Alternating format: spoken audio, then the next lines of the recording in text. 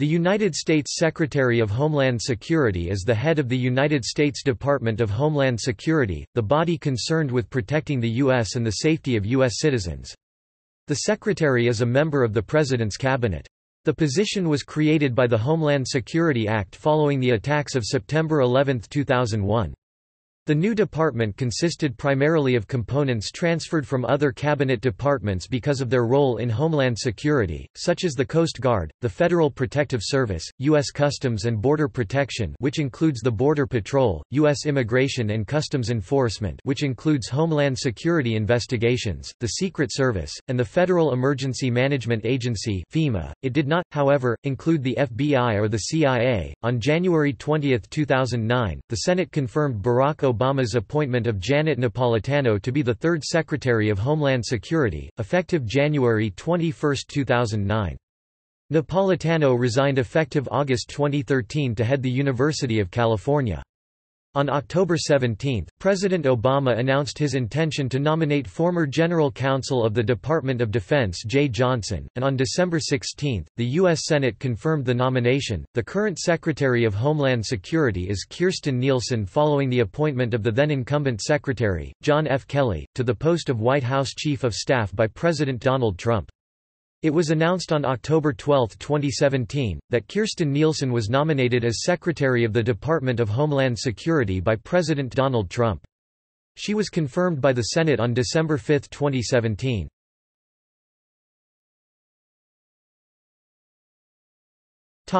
Inclusion in the presidential line of succession.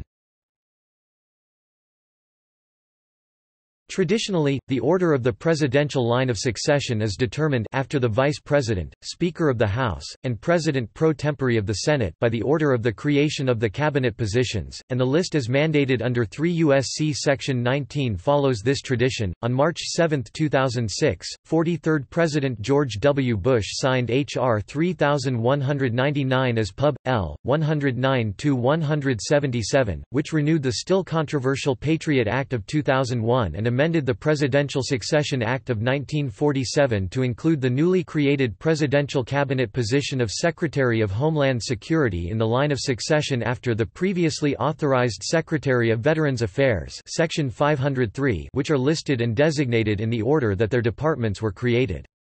In the 109th Congress, legislation was introduced to place the Secretary of Homeland Security into the line of succession after the Attorney General, but that bill expired at the end of the 109th Congress and was not reintroduced.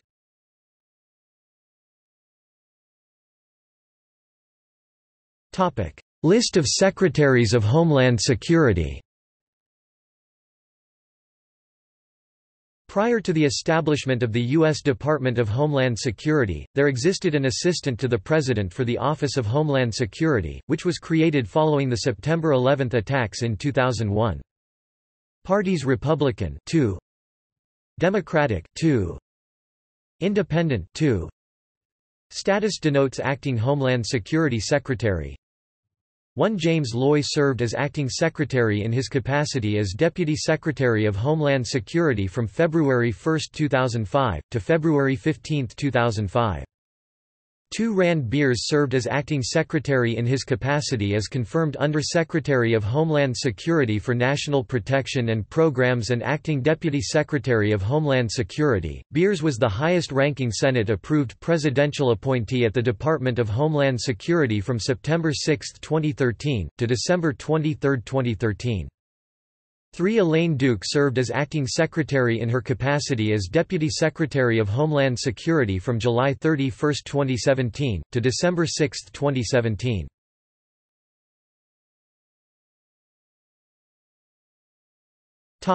Living former Secretaries of Homeland Security. As of November 2018, all 5 former Secretaries of Homeland Security are still living, as are all 3 former Acting Secretaries of Homeland Security. The oldest being former Acting Secretary James Loy, born 1942.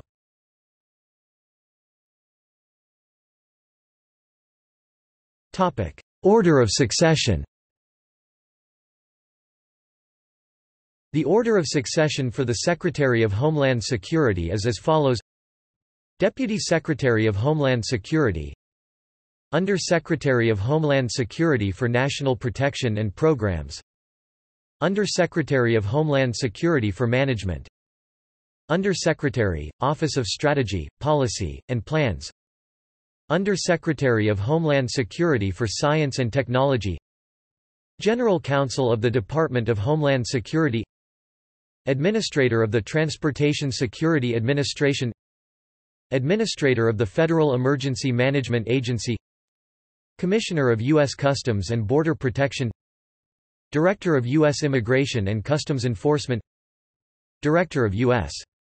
Citizenship and Immigration Services, Chief Financial Officer, Regional Administrator, Region 5, Federal Emergency Management Agency, Regional Administrator, Region 6, Federal Emergency Management Agency, Regional Administrator, Region 7, Federal Emergency Management Agency, Regional Administrator, Region 9, Federal Emergency Management Agency, Regional Administrator, Region 1, Federal Emergency Management Agency.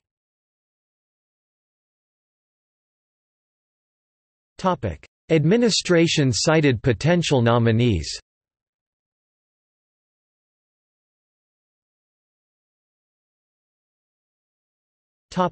Bernard Kerik. George W. Bush nominated Bernard Kerik for the position in 2004. However, a week later, Kerik withdrew his nomination, explaining that he had employed an illegal immigrant as a nanny.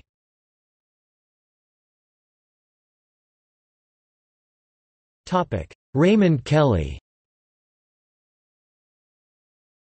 By July 2013, Raymond Kelly had served as Commissioner of the New York City Police Department (NYPD) for nearly 12 straight years. Within days of Homeland Security Secretary Janet Napolitano's announcement that she was resigning, Kelly was soon cited as an obvious potential successor by New York Senator Charles Schumer and others. During a July 16, 2013, interview, President Obama referred generally to the bunch of strong candidates for nomination to head the Department of Homeland Security, but singled out Kelly as one of the best there is and very well qualified for the job.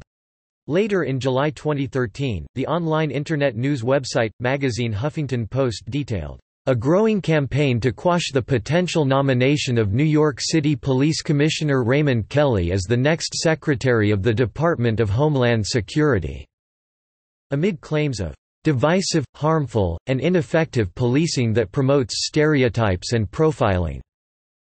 Days after that article, Kelly penned a statistics-heavy Wall Street Journal opinion article defending the NYPD's programs, stating, "The average number of stops we conduct is less than 1 per officer per week," and that this and other practices have led to 7,383 lives saved, and they are largely the lives of young men of color.